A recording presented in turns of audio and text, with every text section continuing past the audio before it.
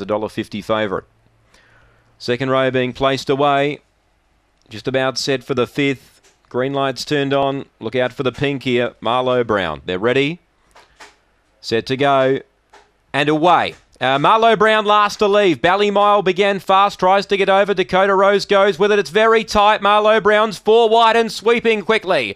So Ballymile now headed off by Marlowe Brown. 2 lengths away, third Son of Diablo. Then came New Age Bogan, Petite Belle. Anywho, well back was Canley Lisa, last Dakota Rose. But Marlowe Brown, he got the luck early and he dashes away to win. 5 lengths on Ballymile, third Son of Diablo, fourth New Age Bogan.